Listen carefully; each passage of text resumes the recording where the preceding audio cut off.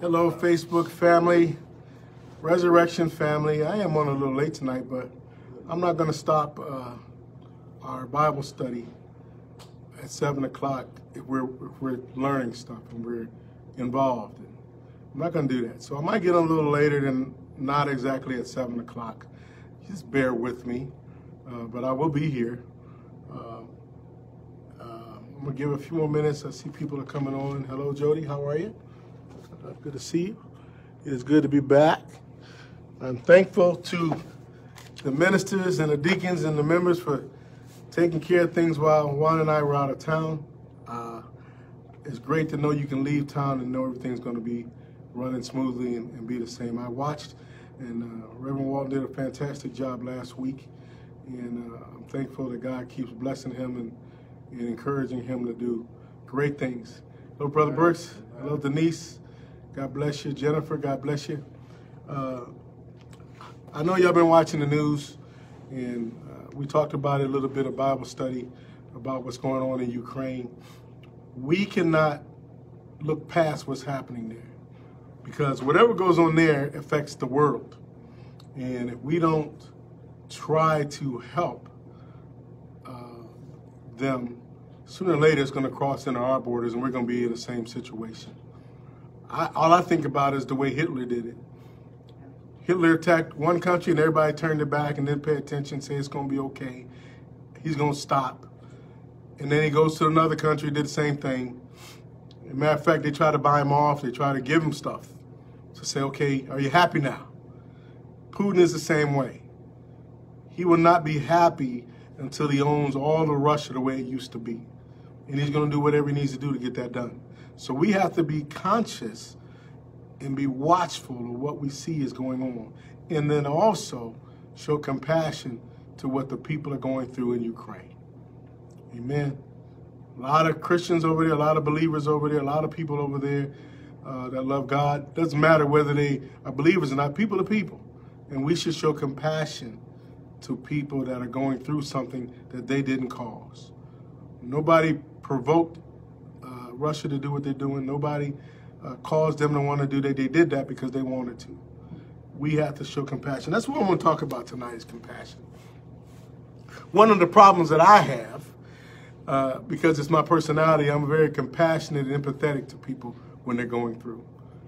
And I say it all the time, when you hurt, I hurt. I hate doing funerals, not because I don't like preaching, but I hate doing funerals because I see how it affects the family so much. And when they're grieving and they're crying, I do the same thing. And I feel it, what they feel.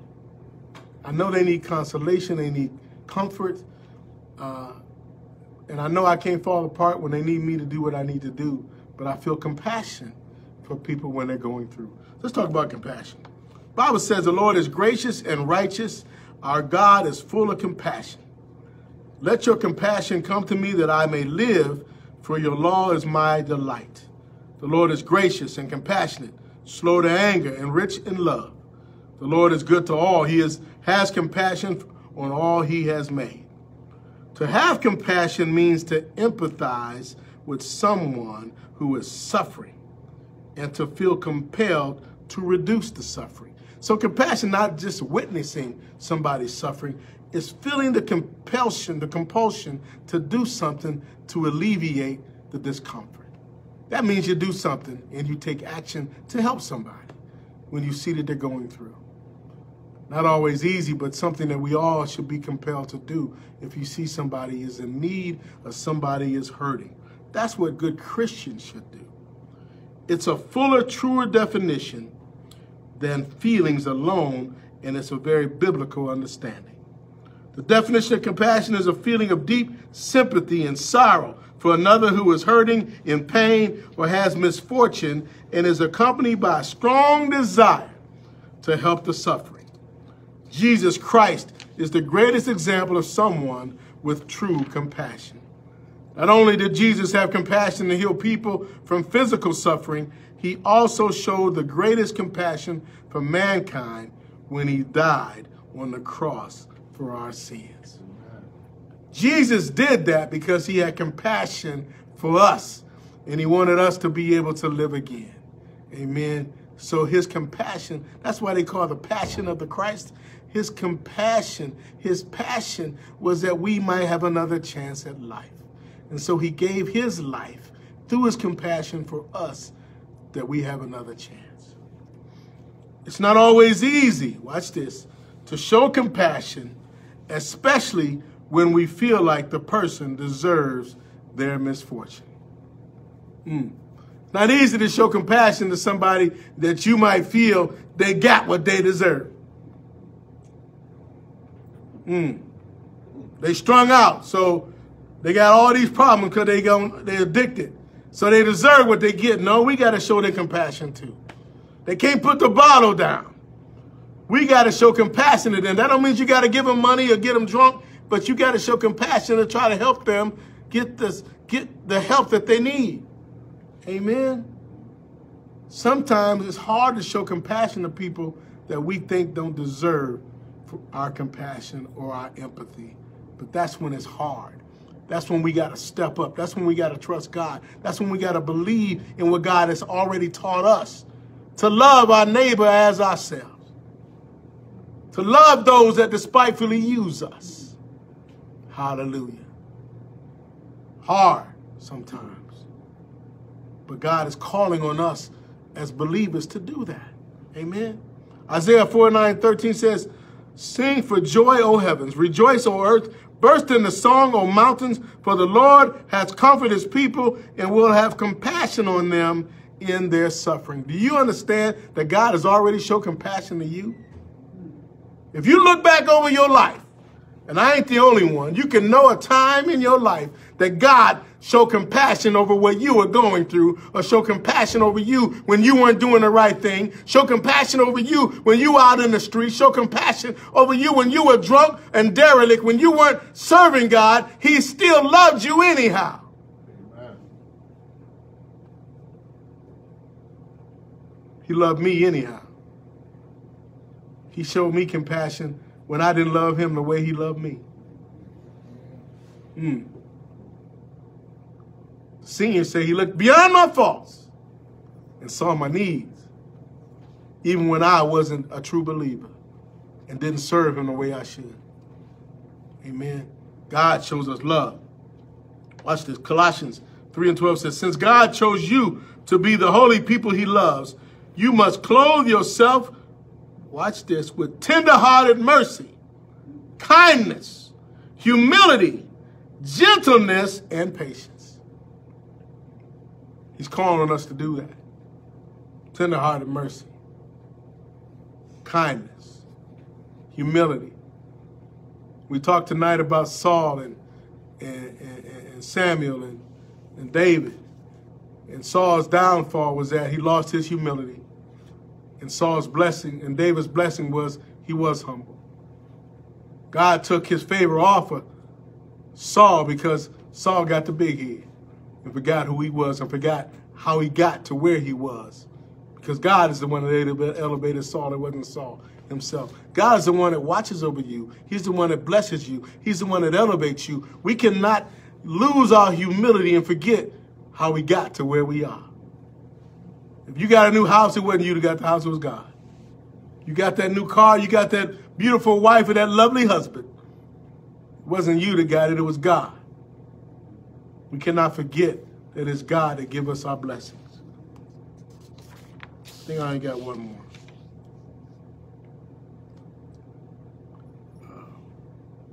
Isaiah 30:18 says, "So the Lord must wait for you to come to him so he can show you his love and compassion. For the Lord is a faithful God. Blessed are those who wait for his help." And I like the first part. The Lord must wait for you to come to him. Sometimes we got to step down off our high horse and go to God. We got to step down for who we think we are and go to God. And he said if we go to him, no matter what your background, no matter where you've been, no matter what you've done, he will show compassion and love for you. All right, I'm going to get to my prayer list. That's all the scriptures I'm going to share. I got a few more, But I think you get what I'm talking about. Compassion, people think it might be easy, but it ain't so easy sometimes. People do you wrong. People mess over you. People scandalize your name. People stab you in the back. People say all manner of evil against you. And God says you got to love them and show compassion anyhow. That don't mean you got to go to dinner with them every week. Or invite them over to your house. But you still got to show love and compassion and not harden your heart. Because that's how you get your blessing. All right, prayer list. Cassandra Porter, Willie Burton and family. Nola Hunt, Barbara Nix, Elaine McKinney, Mother Glover's sister, Nola, Marsha Madison, Lee Madison, my wife Wanda, Barry Brown, praying for you, Brother Barry. First Lady Deborah Booz, we're glad that you're feeling better. Deacon Cardell Mallet, Charles and Levon Williams, Rena in Chicago, Juanita Madison, Rosemond Lee, Gwen Jones, Teresa Brown, Sharon Lee, Pastor Shanks, Felix Campbell, Rick Zickafus, cousin Kevin and Flint, Shirley Thompson's daughter, Renita Taylor, Mother Eileen Bird, Helen Bird, Jimmy Williams, Kathy Cornett, Deacon Herb Flowers, Elaine, Branda, Diane Hunter, Eddie Reuben Burks, Tyrone Patrick, Corliss Crowder, Vonda Hodges, happy birthday, Vonda. Cheryl Wilson, Deacon Eddie Nash, Pastor Strong and his brother, Natasha Kelly, Deacon James Buckingham, his wife, Isla Jean, happy birthday, Sister Isla. Janita Smith, Sister Shirley McCaster, my mom, Marilyn Loma, Sharon Hall, Alicia Davis, Darnell Moody, Charlotte Robinson, and our lovely Mother Mays, Mother Ingram, Mother Glover, Mother Thompson, O.C. Ballard, Sonny Edwards, Gilbert Young, Joe Simmons, Paula Hicks Hudson, Tamika Buckingham, Cheryl Perry, Teresa Taylor, Dashi, Jaden, Kimberly Rochelle, Brenda McFall, Jennifer Close, Debbie Ramsey, Reverend Earl and Wanda Buckingham. God bless you for being here tonight. Lorenzo Buckingham, Cousin Diane, Susie Wycliffe, Deacon Archie Lewis and family, Deacon Charles and Deborah Gibbon, Reverend Leo Walton, Corrine Wheeler, Henrietta Taylor, Aunt Molly, Raymond Corrigans, Nate and Martha Willis, Hazel Bester, Dwayne Hammond, Denisa Boyd, Sister Lucinda Sharp, Carmen Morgan, Bruce Watson, Violet Terry, the Thompson family, Dana and Marcus Pickett, Denise Perkey, Jody Lambert Solis, Pastor Bill Russell and family, James Dickerson, Keisha Bowen, Cousin Dorothy Brewer, my children and grandchildren, Tisha, Tish, TJ, Tish, and Marvin, Faith, and Armani. Doris and Terry Neal, Robert and Heidi Marshall, Tanya Smith, Tequila Church, Patricia Garrett. If someone I missed, send me your names, text me your names, and I will add you to the list. Amen. Let us pray. Heavenly Father, we thank you for your Holy Spirit. We first pray for those that are going in war, that are battling war. War is not something that's fancy, Lord, and we know that war is not something that we need to see. We ask that you send your spirit there right now, God. Cover the people in Ukraine and touch the leaders in Russia, that they may see the error of their ways and give them compassion over the people that they are tormenting. We ask, oh God, that you bless our church family, all the names that are called, that you bless the ones that are here tonight, that your spirit realm reign over all of us, oh God. Thank you for Resurrection Baptist Church. Thank you for lifting us up. Thank you for providing for us, God. Thank you for your many blessings over this church and this congregation. We all understand that we're not here by ourselves.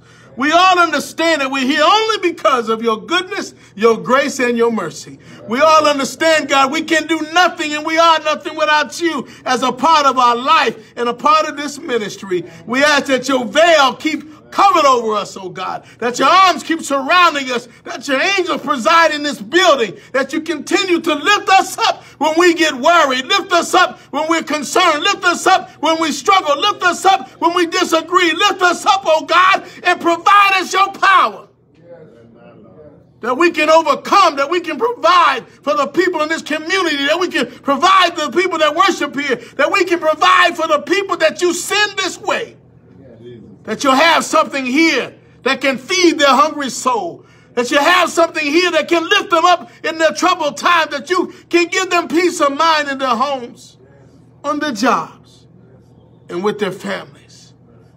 We know that it's not because of us, God. We know that we are only vessels to be used by you. We know that it's not because of us, God. It's because of your Holy Spirit and your anointing that reigns. We ask, God, that you touch the names that I called tonight. Go to wherever they are. Supply their need tonight, God. Fill the voids in their life. Give them comfort if they need comfort. Give them finances if they need finances. And I ask, God, that you heal their bodies if they're sick. One thing that I realized in my short time in ministry and as pastor, that you are a healing God. That if someone calls on you, God, and they need your touch, that you will touch their bodies. If someone calls on you, God, and they need your power, you'll send them your power and get them up out of this sick bed. If someone calls on you, God, you will hear their voice and you will answer from heaven and send down your angels to surround their bedside. I know, God, tonight, if somebody calls your name, you will hear their voice and you will send down your power from heaven and supply every need. Yes. Hallelujah. Get them out of their sick beds. Yes. And allow them to serve you when they're healed. Yes. I ask that you heal tonight. I know you got angels at your beck and call. Send your angels to everyone that needs you right now. Speak into the spirit right now. Let them hear your voice, God, and let them know that you're already there. You're already working on their behalf. You're already working on the inside of their body to take care of whatever the enemy tries to put in. I know that you're able, and I believe that you can, and I know that you will. Do it now in the name of Jesus. And Father, I know that not only us, but those that watch and those that hear and those that know you for themselves will continue to give you the glory and give you the praise. We ask this prayer in Jesus' name. And we give Jesus glory tonight. Hallelujah. Because we are nothing and can do nothing without him. Yes. We give Jesus glory tonight. Because of his dying, we now can yet live. We give Jesus glory tonight. Hallelujah. Because it was him. Thank you, Lord. Thank you. Thank you. It was him that changed our lives. Have you been changed by God? Has God changed your life? Then give him glory right now. Give him praise right now. Say hallelujah. To the name of Jesus. Thank you, Lord. We give him glory. Because without him, we are nothing. In Jesus' name we pray. Let everybody say amen. Amen. And thank God.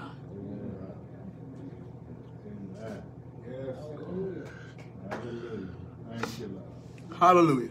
Thank you. We give God glory tonight. We thank you for your prayers with us and your tuning in. If you know of someone that needs to hear this prayer, or needs to feel better and they're going through something in their life, then share this video. Be a witness to somebody else by blessing them with the Word of God and with the Holy Spirit. I know you can, and I know you will. God bless you. God keep you. Tune in Sunday or tune in tomorrow. We'll be preaching at Greater St. Mary tomorrow at 7 o'clock. I will probably use this medium and go live even on our church broadcast page. If not, you can go to Greater St. Mary's. I know they go live whenever they have service. But I'll try to set up our camera and we can maybe go live as well. So you can tune in. We're preaching for Pastor Robert Lyons' pastoral anniversary and also his birthday. They combine the celebration together. And we'll certainly have a word for the Lord. God bless you, and God keep you. Have a wonderful night. Then tune in Sunday as well. God bless you. Amen.